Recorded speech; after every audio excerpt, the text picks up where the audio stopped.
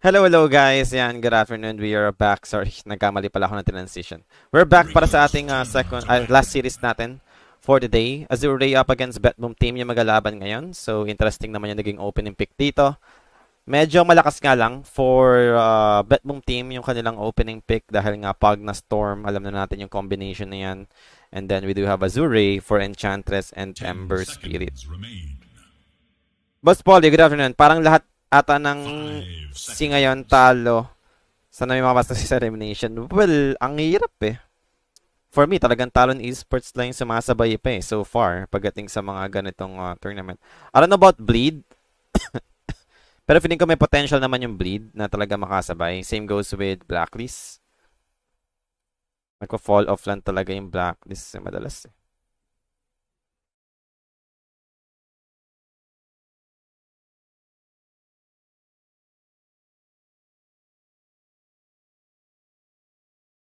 Dyer's turn to ban.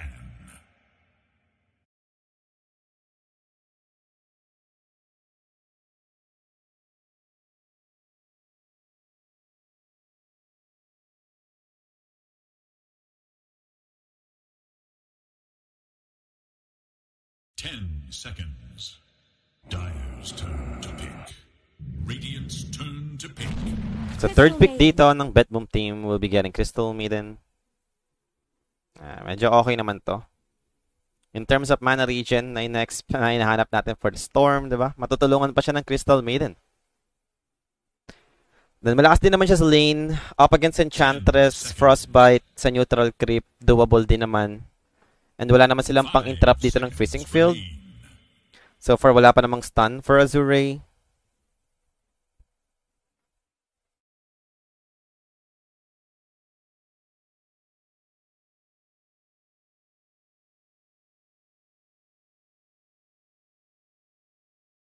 Radiant must choose. Legion Commander. Well, Legion Commander, kukunin dito agad ng Azure.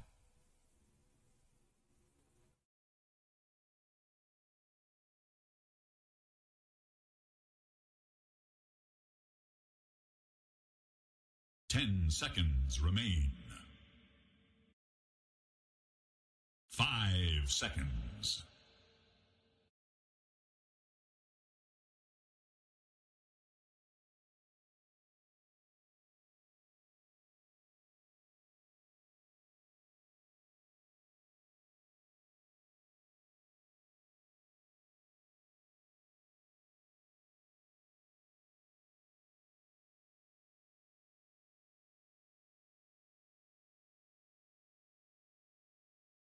Dyer must choose. Skywrath Mage. Scarlet Mage for the next pick ng Azure dito. Para lang sa follow-up damage. Pagka-dual ng LC, Mystic Flare. Goods naman na yan. Wala namang pang save doon yung BetBoom since Decrep. Mas lalo na ma-amplify yung Mystic Flare. And the Bloodseeker will be picked by BetBoom team. So, ito yung usually ginagawa ng BetBoom, di ba? More on dominance sa lane. And with Bloodseeker, Crystal Maiden, sakit na ito. 5 seconds remain. Now, we're just waiting for the position 1 hero ng Azure. It is Dyer's. Actually, ang dami nang na-ban out dito na ideal sana. So, medyo malilimit na yung options ngayon for Azure. Faceless Void will be removed. Then who else?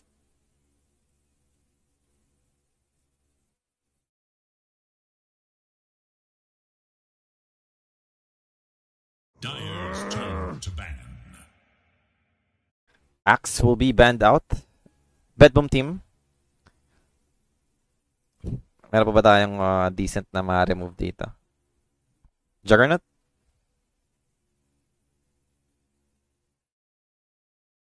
Ten seconds. 5 seconds.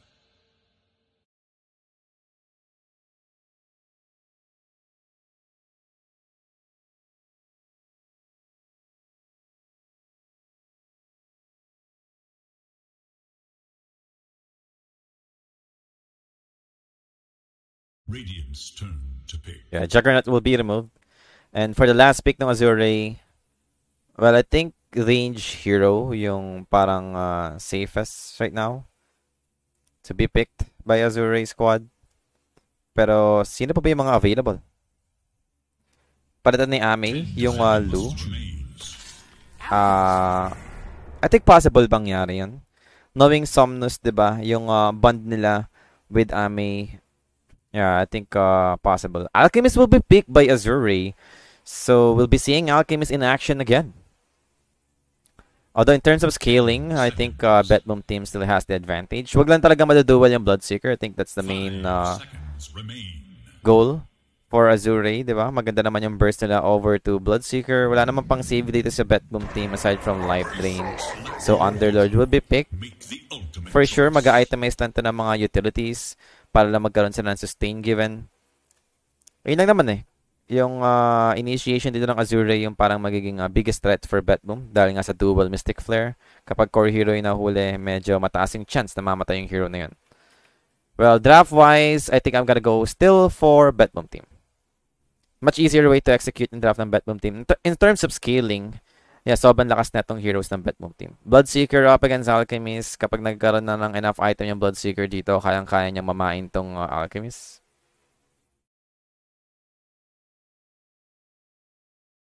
Oh well, waiting na lang tayo mag-start yung mismong game. Last series na to, guys, and this is the game 1.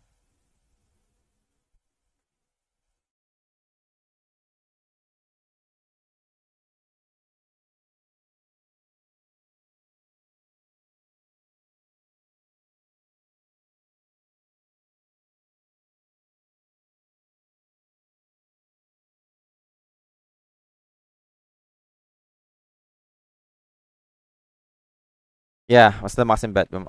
For me, mas okay naman talagang safe lane si Nightfall eh. Hindi ko rin alam ba't siya nag-offlane sa Evil Geniuses before. 'Di ba? Nung sila RTC pa. Mas gusto ko siyang safe lane. Siguro gusto niya lang mag-try ng ibang opportunity kaya ginrab na rin niya na mag-offlane.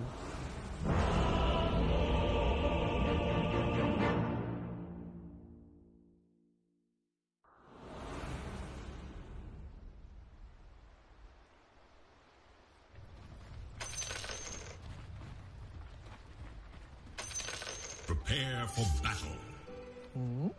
这是合理啊。OK 啊。全都怪我不该沉默去承诺。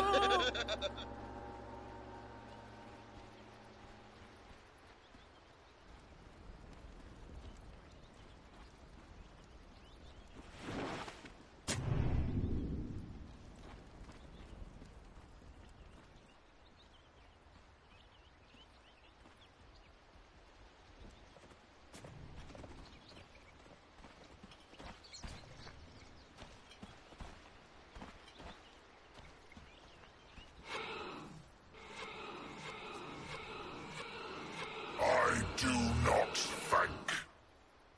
30 seconds and counting.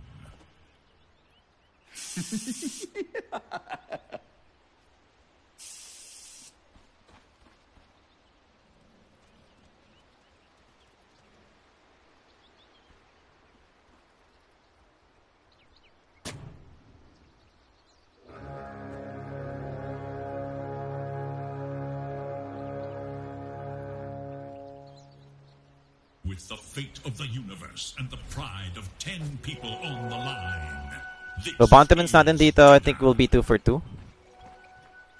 Yep. 2 for 2 naman yung nakuha natin for the bounties.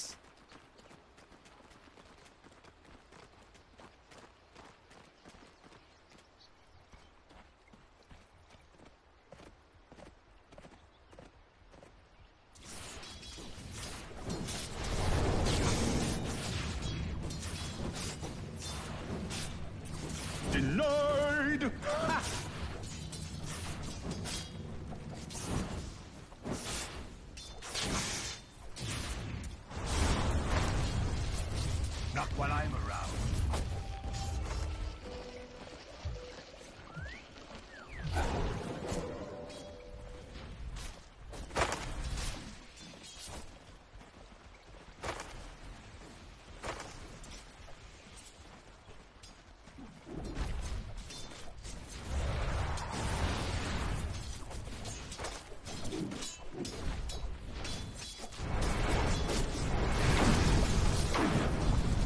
Firestorm. You get nothing.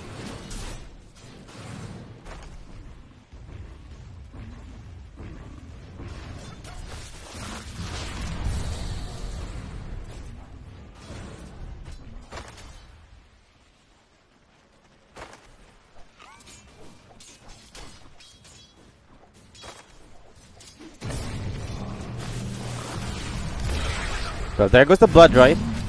Crystal Nova. Press the attack will be given to FY for the regeneration he needs. And mukhang mabubuhay naman si FY dito.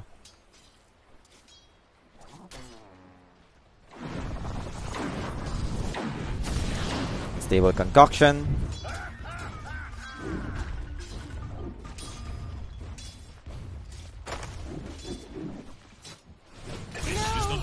And finally, first blood secured para kay Chalice. Crystal Maiden dead. Nightfall dito needs to be careful.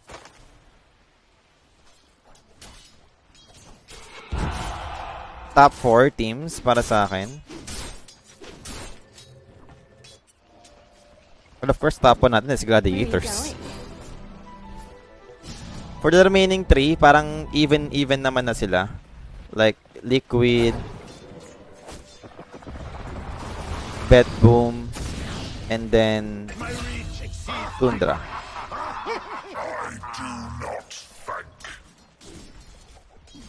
Medyo naging consistent na yung BetBoom kahit pa paano yun. Simula na nag-change roles sila.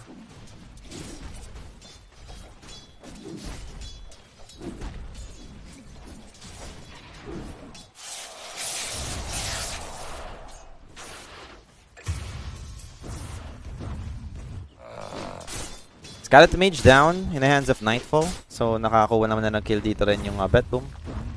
Tamang chill casting na lang tayo guys if it's okay. Last series naman na to. Para may aunting pahinga rin tayo kahit papaano. Since bukas, another 4 series i-cover natin. Medyo nakakapagod din. Ilang straight na tiga-4 na series tayo. Ayaw naman boss. Kayang umis talaga ng BetBoom dito.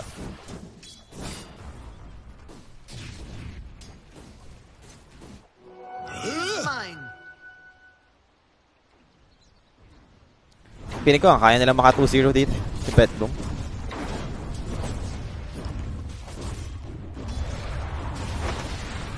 Medyo naging okay naman na yung performance kasi talaga nila.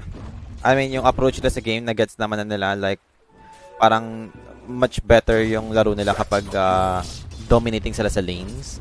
So, i-prioritize nila yung lane stage heroes.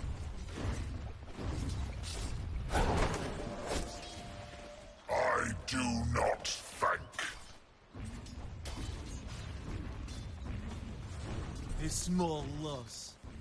Radiant structures are fortified.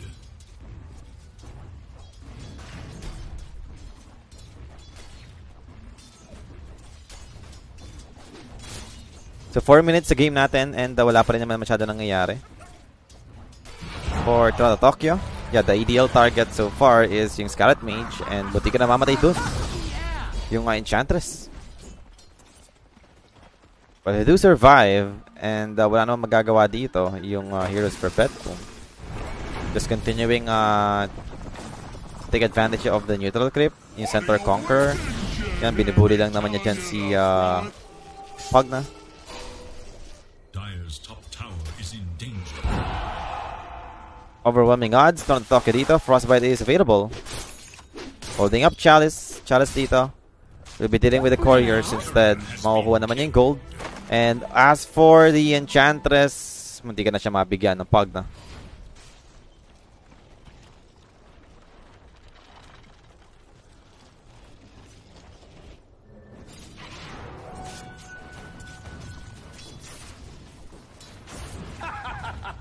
Denied.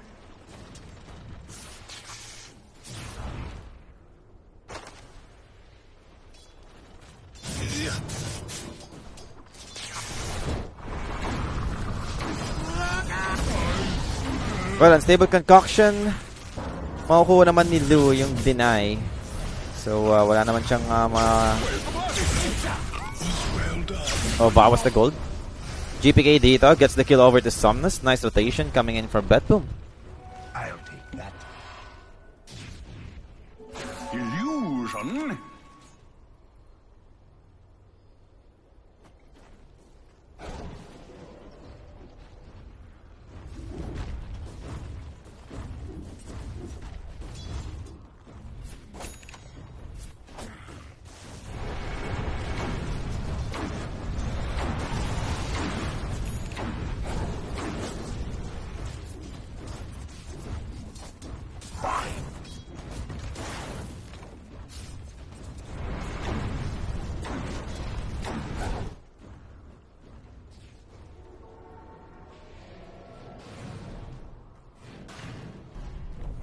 This'll come in handy.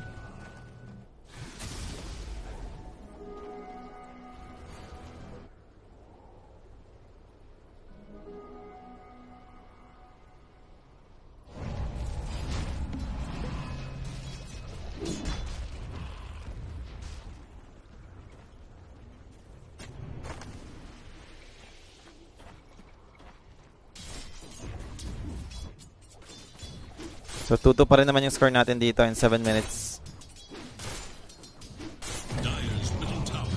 And Bloodlight. Concussive shot, slowing down Nightfall. Nightfall dito. Will be backing off. Wala pa naman tayong duel para sa LC. So mabubuhay pa rin naman si Nightfall dito. Tamang antay lang siguro ng wave or tamang hatak lang ng neutral para lang makakuha siya ng lifesteal.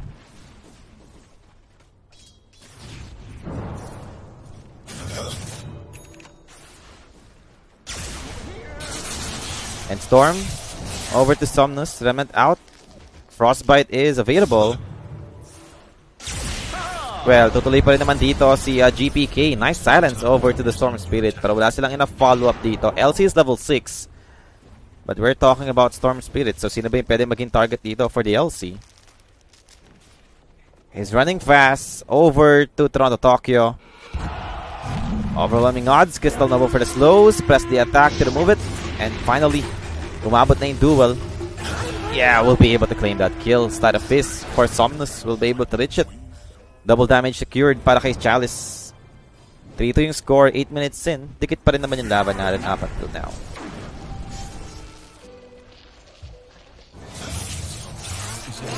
And over to the Enchantress.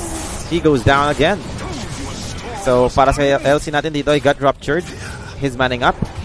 But eventually will be taken out by the heroes of the side of BetBoom team. For GPK, one more Sleight of Fist para kay Somnus. And down he goes. Hindi umabot yung Frostbite. But they have the controls over the Somnus this time. One more second available na yung Remnant para kay Somnus. Won't be able to make it. Wala rin siyang buyback to join back the fight for them. Yeah, so I think BetBoom pa rin naman yung lumamang sa trade na yun. 1K lead para sa BetBoom.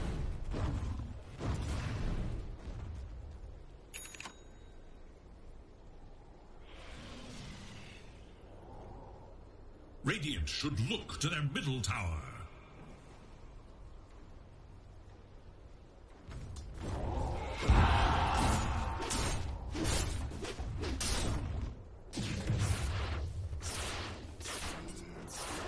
Radiant should look to their bottom tower. Stupendous!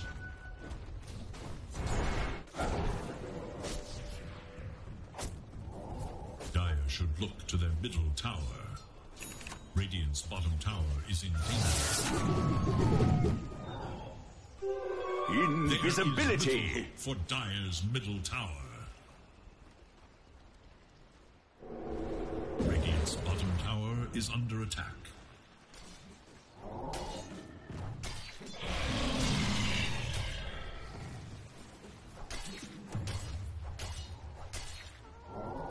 Radiant's bottom tower is under attack. Dire should look to their top tower. The Radiant glyph is now active. The Dire glyph is Nightfall dito. Muntikan nang abutan. Dire's top tower is under attack. So 10 minutes, 2K lead na for BetBoom team. Mayaman pa rin naman dito yung Bloodseeker. And with GPK rotating in, nice chains for Somnus. Abutan pa rin naman si Lu. And a quick double over to the Crystal Maiden. Toronto Tokyo will be taken out. Finn's Gate a bit too late para kay Pure, but they might be able to catch still the Alchemist. And down he goes, looking for the next one. That's gonna be the Enchantress. Life Drain available para kay Save. And that's 2 dead for the side of Azure. Included dyan yung Alchemist.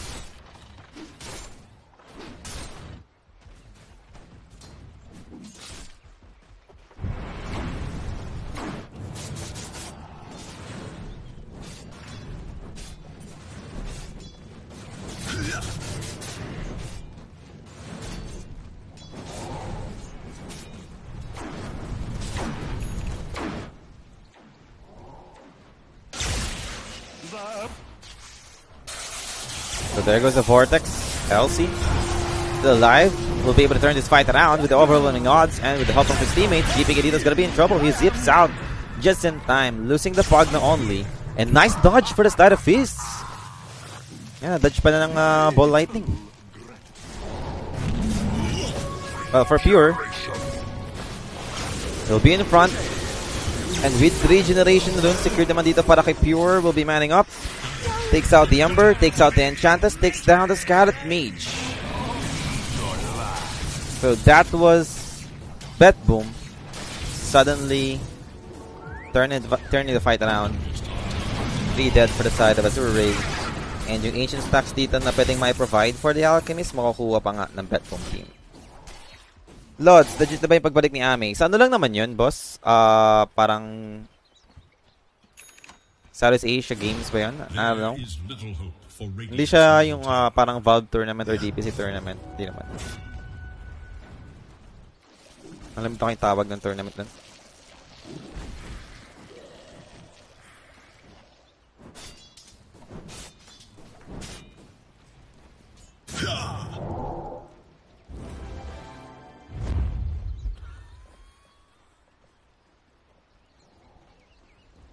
Smoke play for Azure. We'll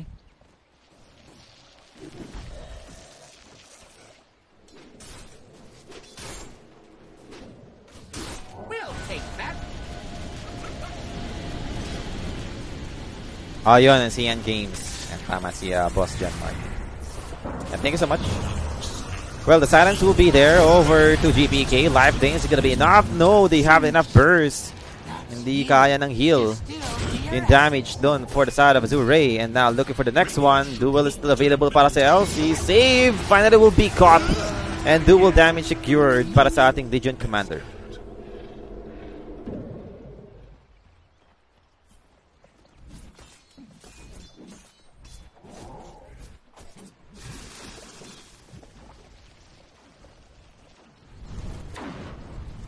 Radiant's middle tower is under attack.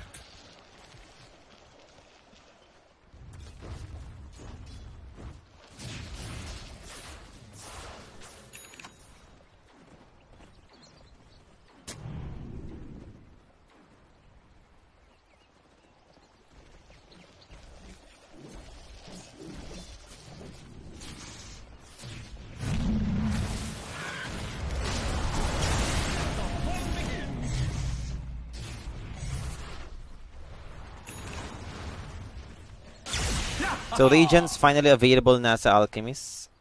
Start na lalong ng pag-farm dito ng Alchemist. For Bloodseeker, meron na ba siyang BKB? Malapit-lapit na. 1k gold na lang yung hinahanap ng Bloodseeker to get that BKB. A good way to answer back yung Regents dito ng Alchemist for the DPS and then yung blind given.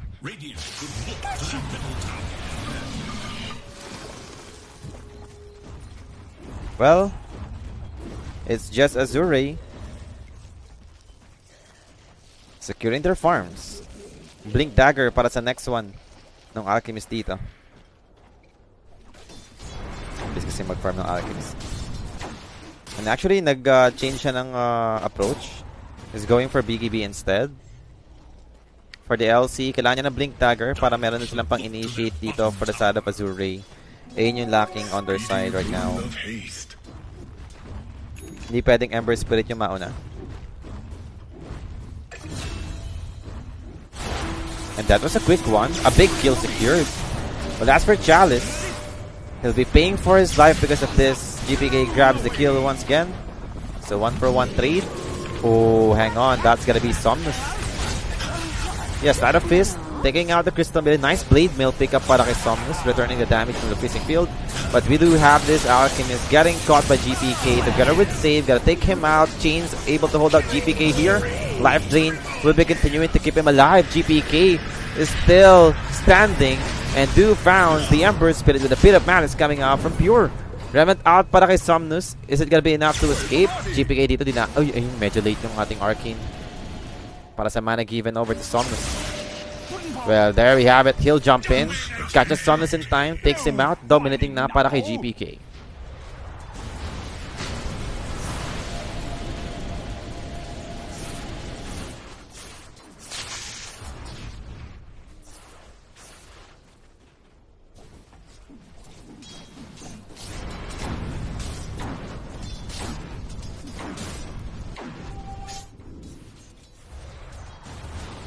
So 4K lead for BetBoom. Radiant should look to their middle tower. Radiant's middle tower is fallen.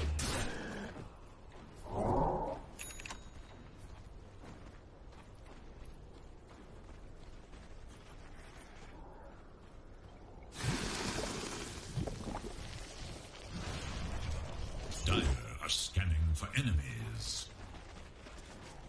The Radiant scan, eager to know Dire's whereabouts.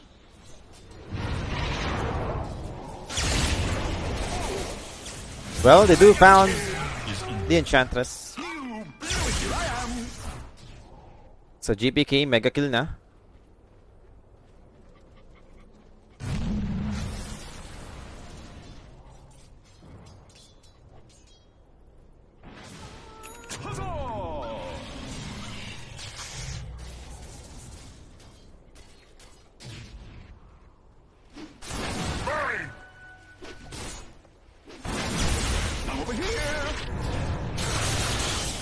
Well, over to Chalice. Duel comes out. Pero unang namatay dito is yung LC. Yeah, namatay naman dito si GPK in the turn. Pero dual damage given for the Storm Spirit. And I think, ayun, buti na naman. Buti level 1 duel lang yun para sa LC. Kung level 2 yun, medyo mataas na yung given dual damage nun eh. Parang ang sakit na nun eh kapag level 2 duel na yung nabigay mo. 28.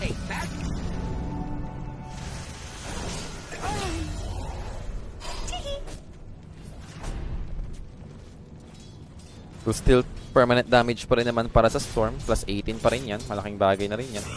Kahit pa paano. Alchemist dito. I think available na yung BKB. Yep. Going for a Blink Dagger for his next item. Maybe after getting Blink, dito na yung magi-start yung Azure, diba? Na maghanap ng mga possible team fight or pick-offs with his Alchemist. Bloodseeker. Going for Milner and then Shard. So medyo maganda yung pagkaka-Blade Mail pick-up dito ni Somnus. Nice chains over to a quick duel over to the Pugna and down he goes. Wala silang pang save kapag si save yung na-duel dito. Kaya nga save yung pangalan niya. They had a rupture over to the Elsa this time. And where's the Alchemist? Wala na siyang planong jumoin sa teamfight na to. Losing 2 right now, I think, for the side of Azure. Yep, double kill para kay GPK.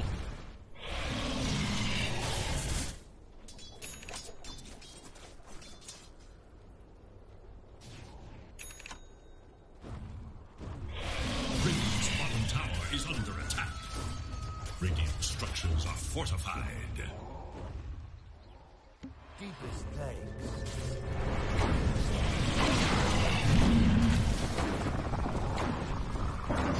Body away! Back! Hard!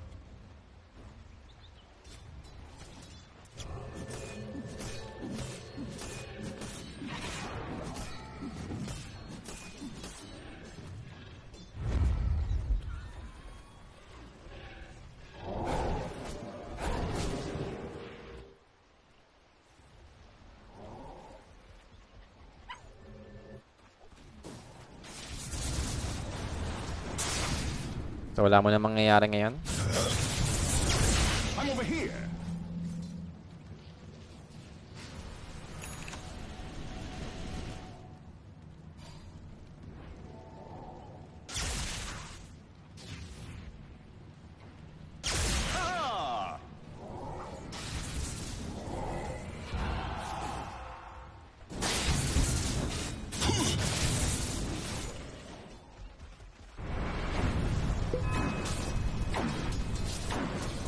Two-way lead for BetBoom still. And for the Bloodseeker, Milner is available. After getting Shard upgrade, ito na yung medyo okay ng the damage for Bloodseeker.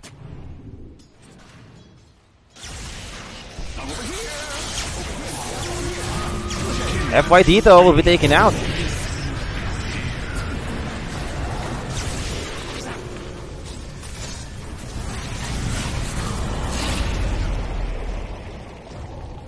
Now they've used the Rupture over to the Alchemist. Still has his BKB if needed. Pure manning up. Bit of malice for the follow-up. Mindful dito. Gonna pop his own BKB, but same goes with Lu. But he's dropping low. The damage is too much coming out from Nightfall. And that's an Alchemist dead. Wala pa siyang shard nun. Partida. Now, make it another one. LC goes down. They even catch Somnus. And that's 4 down for the side of Azure Ray. Looking for the next one. Enchantress Dito will be spotted. And down he goes. So that was a full wipe secured for BetBoom. And actually, GPK is ready to look for more. Yeah, mukhang mamatay na naman dito yung Scarlet Mage for the second time around. Kaka-respond lang niya.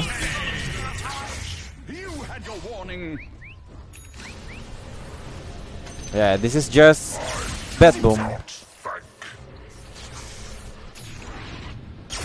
showing some dominance up against Azure Ray. Malapit na rin tayo sa Lincolns for the Storm Spirit.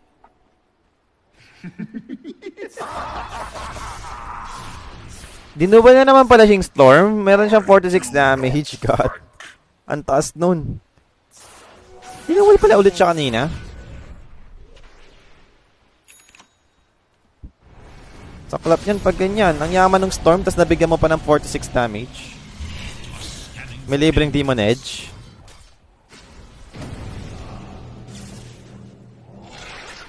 For the Bloodseeker, he's giving up Aghanim Scepter first bago siya mag-shard upgrade dito. Well, goods din naman yan para sa survivability na na-expect natin for the Blood.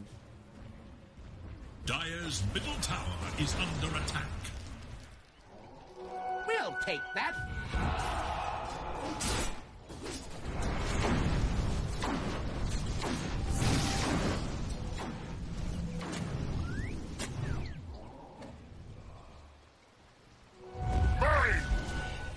Smoke play, here we go.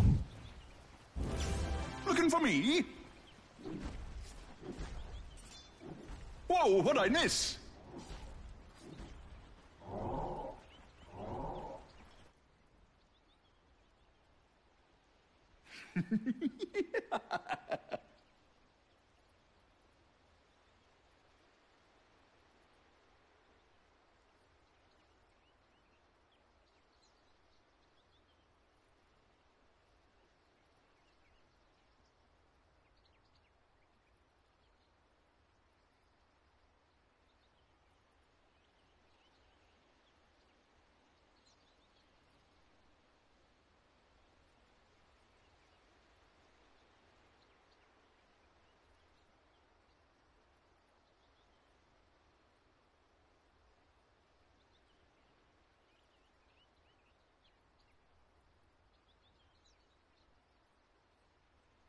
It's not over until I win.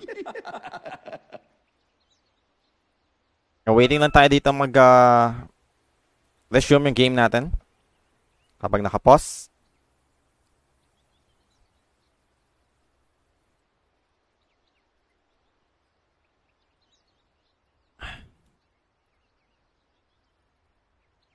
Yan, it's go time. Over here now. Regional.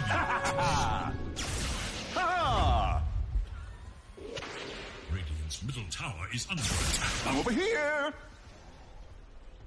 And let's go into the smoke play for the side of Azure. But same goes with BetBoom team. Naka-smoke up din naman sila dito. Running towards bottom lane. This might be a good fight if ever na makaposition dito yung Azure. Unfortunately, Twins Gate ginagamit na dito. Double damage.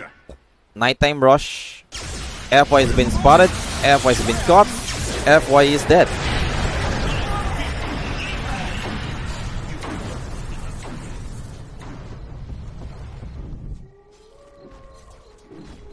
Dire are scanning for enemies. Oh, Finn's Gate play for the Underlord. Bloodright will be able to scout out the Enchantress. GPK gotta jump in.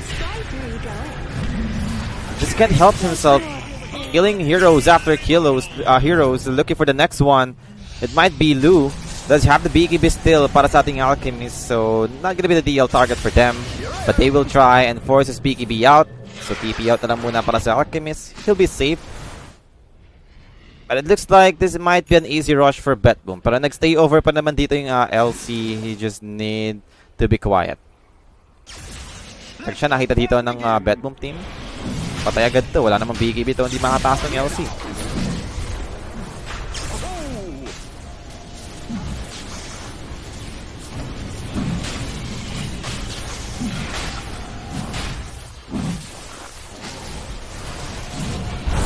Oh, Chalice! Nicely done! Pero wala siya makukuha doon kahit ano. I mean, ang ganda ng timing niya. Kung kailan siya nag-blink. I mean, never expecting na matatimingan niya yun. Kung kailan na low yung Roshan. Pero yun nga, hindi na naging successful. Wala siya nakuwang bounty for the Roshan. Wala din siya nakuwang Aegis. So, still, nakuha lahat yun ng BetBoom team. Meron pang bonus dahil napatay nila si Chalice.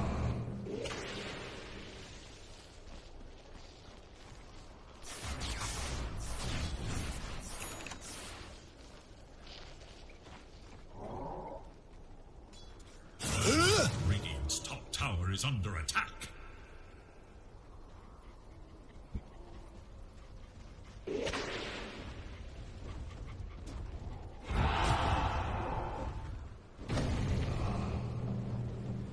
Dire's bottom tower is under attack. Radiant's middle tower is under attack. Radiant's top tower has fallen. Dire's bottom tower is under attack. Radiant's top tower is under attack. Dire's structures are fortified. Dire's bottom tower is under attack. Radiant's top tower is under attack. Dire's bottom tower is no more.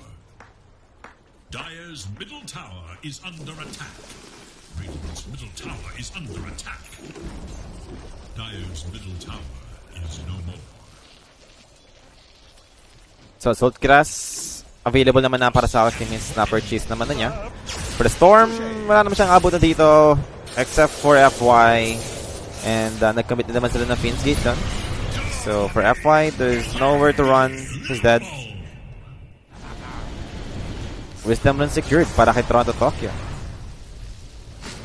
Meron na ring Shard yung Crystal Maiden. And same goes with the Bloodseeker.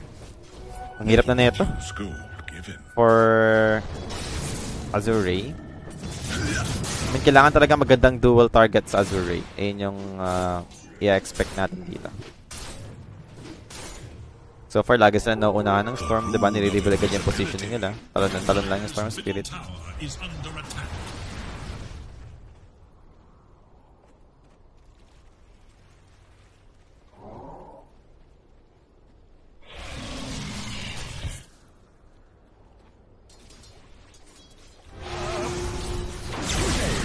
Well, that's gonna be LC dead.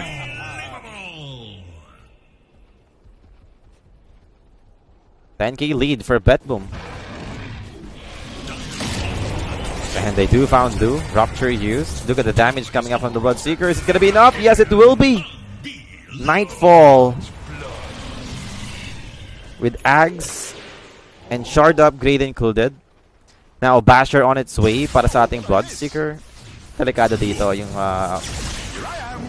Azure Ray. Remnants out para kay Somnus, pero abutan pa rin naman siya sa GPK. And look at the damage. That's insane for the Storm Spirit. Dahil sa double damage given nung LC sa kanya. And now even FY will be caught right here. The bottom blocks from Pure. Firestorm has been dropped. FY will drop also. Ang laking bagay ng 46 bonus damage ng Storm. And that's tier 2 top tower down. And for the LC, hello sir. Blood miss. Di nga lang siya aabutan dito. And we'll be aiming down those tier 2 bottom tower while GPK killing heroes after heroes on the side of Azure Ray. And Chantless goes down. Godlike again para kay GPK. Play na play si GPK dito. Well, what is next? Tier 3 top tower. Back to full mana again para sa ating Storm. Well, he jumps in.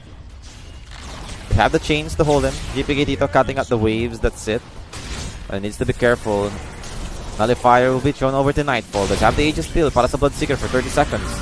So it won't matter. Set of racks on top lane. Mukhang pwede naman makakuha ng BetBoom team. Pero backup protection finally comes in. Yep, mukhang madidepensahan pa rin naman nata ito. Or BetBoom dito maglalaban pa rin naman. Rupture use over to the Alchemist. The Storm.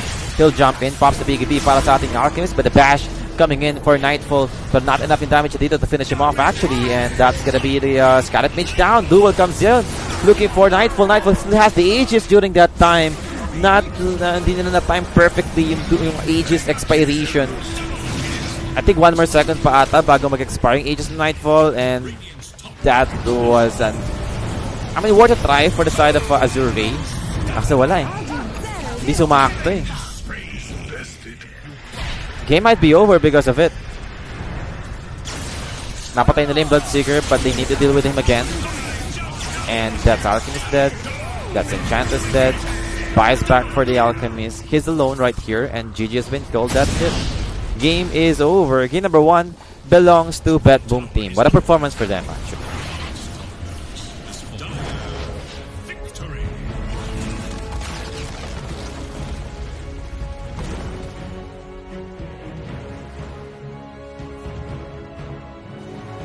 Yeah, ito yung gusto ko sa BetBoom team.